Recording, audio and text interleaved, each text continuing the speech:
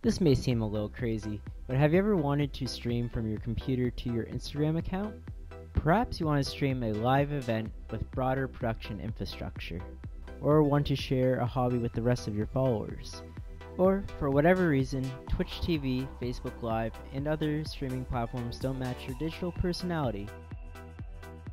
With Instagram Live.php, it can hook into the Instagram API and generate a stream URL and stream key, which can then be used inside of streaming software like OBS or Wirecast.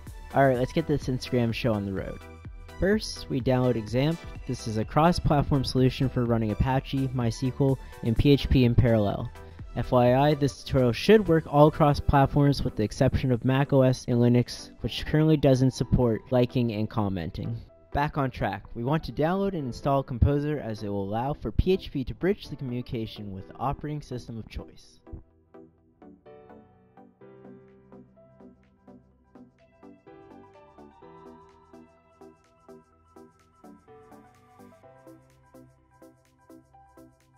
With XAMPP and Composer installed, you are ready to download and configure Instagram Live.php script software. Put the file somewhere you won't lose it, such as desktop.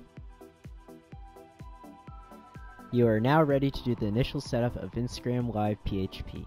First, you want to change directory to the folder you download update.php to. This is the script you first want to run to make sure you have all appropriate dependencies. This will probably take about 1 to 2 minutes.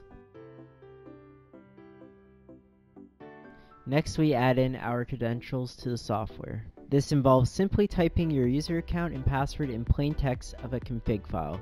This may sound insecure, however, if you use two-step authentication, you should be fine. If you're really paranoid, consider storing the software in an encrypted file container, such as BitLocker, when it is inactive. We are now ready to go live once we have saved the changes to the config file.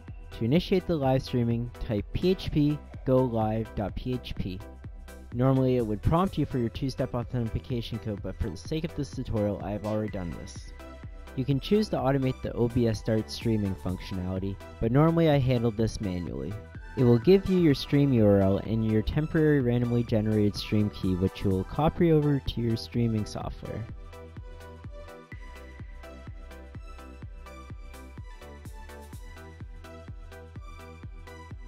Your screen should look similar with your own inputted stream key. Time to go live. It will bring up a central management console that you can interact within to your viewers. Now I'll admit that I'm not the next Tiesto, but for a quick live stream of a mock DJ set, it looks pretty cool to me. It only makes me think more of the other implications similar technologies can bring to targeting your audience even closer. Well, that about wraps up another segment of SysManGeekSquad. Thank you for tuning in and geek out.